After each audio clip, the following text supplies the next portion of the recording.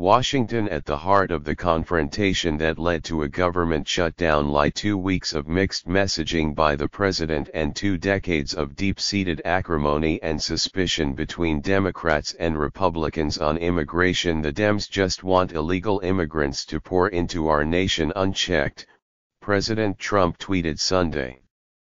Senator Mitch McConnell, the Kentucky Republican and Majority Leader, said his Democratic counterpart, Senator Chuck Schumer of New York, was playing with all of those lives over the issue of illegal immigration. A Trump campaign official, Michael Glassner, lauded the president for keeping Americans safe from evil, illegal immigrants who commit violent crimes against lawful U.S. citizens. Those derisive statements and others help explain why Democrats entered into the politically perilous fight. After several fruitless efforts at overhauling the nation's immigration laws, Democrats simply do not trust Republicans, who control Congress and the White House, to follow through on pledges to protect hundreds of thousands of young undocumented immigrants from deportation unless forced to do so. From Mr. Trump on down, Republicans have regularly expressed a desire to provide relief and certainty to the so-called dreamers, those brought into the country illegally at a young age. But Republicans have struggled to produce a remedy that does not provoke an uproar from anti-immigrant elements of their base, leading Democrats to wonder how a bill to grant permanent protection to those immigrants could pass, particularly in the House. He promised he loved the dreamers from his heart, that we would be able to work in a bipartisan way, Representative Nancy Pelosi of California, the Democratic leader, said Saturday of Mr. Trump. But he always seems to be pushed back from it. Democrats have other issues with the administration's spending priorities, but the impasse over the hundreds of thousands of dreamers covered under the Deferred Action for Childhood Arrivals Program, or DACA, is central to the fight. And skepticism over the ability to reach a deal is attributable to the dismal record of Congress and 2 previous administrations in their efforts to make changes to what virtually all parties agree is a broken immigration system.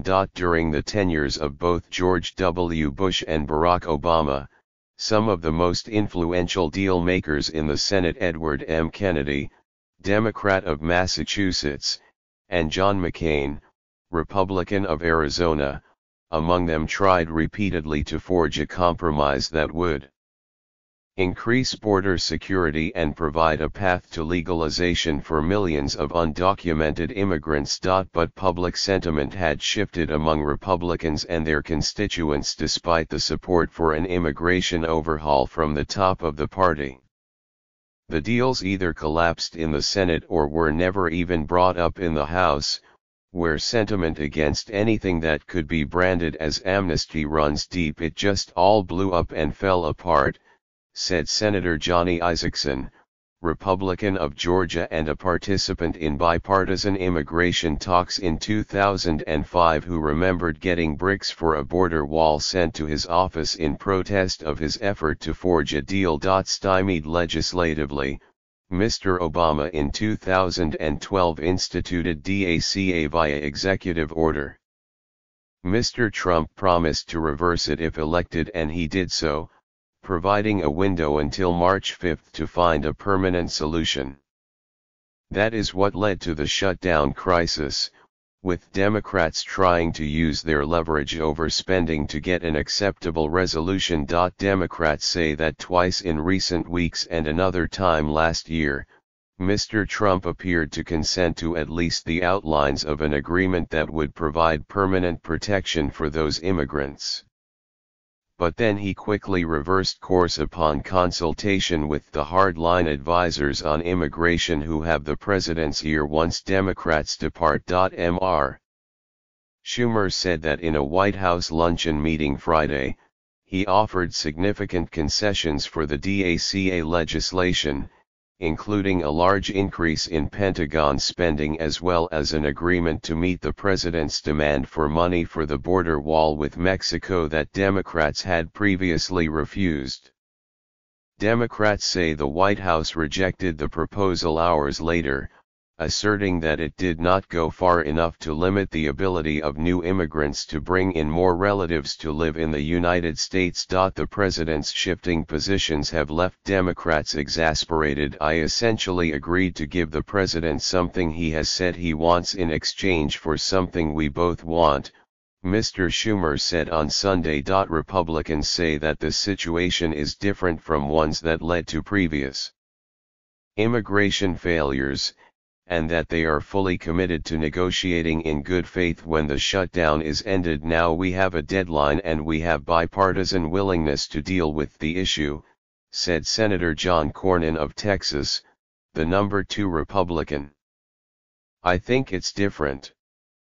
Both Republicans and Democrats say Mr. Trump's endorsement of any immigration deal is essential, since it is the only way a sufficient number of House Republicans could be enticed to vote for it under cover of Mr. Trump's backing. That makes it easier for House action, said Senator Jeff Flake, an Arizona Republican who has been part of the latest round of bipartisan immigration talks.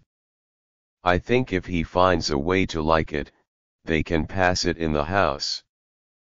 But Mr. Trump's backing is no guarantee of Republican votes. And even if he does endorse a plan, Republicans worry that he could change his mind at any time. Senator Tom Cotton, an Arkansas Republican who has been a major impediment to an immigration compromise with Democrats, said Sunday on NBC's Meet the Press that he could not commit to back a proposal simply because the president endorsed it.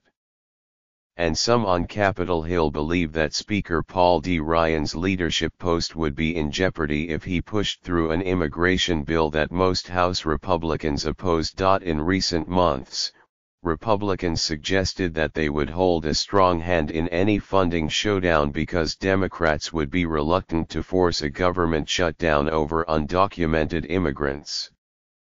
If Democrats did, Republicans figured they would have a strong message to counter with by attacking Democrats as willing to shortchange Americans to help those who entered the country illegally. They are now aggressively pressing that line of assault. But the message is also provoking new doubts about the sincerity of Republican determination to help dreamers, muddying an immigration debate that is at the center of the conflict and has confounded Washington for almost 20 years.